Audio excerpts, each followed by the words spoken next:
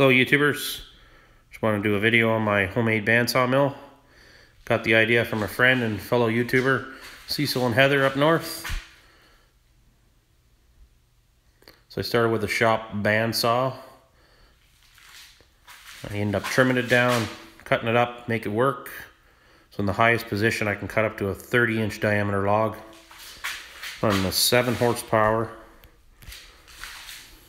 single V-groove pulley. Up here you can see how the cables are routed up through and over. Here's my crank handle here.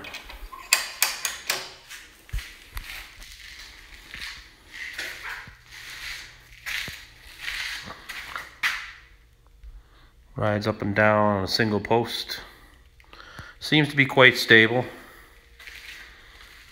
19-inch band wheels.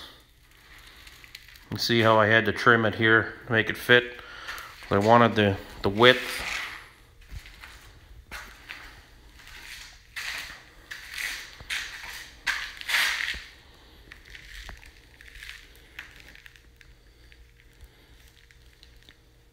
So the blade is 1.25 inches by 144 by 7/8.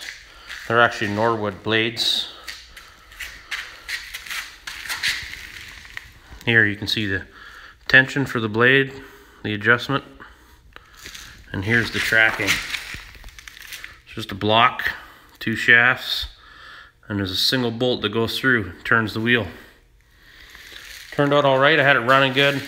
Still got to make up some rubbers for my motor mount, but so far so good. Thank you for your time.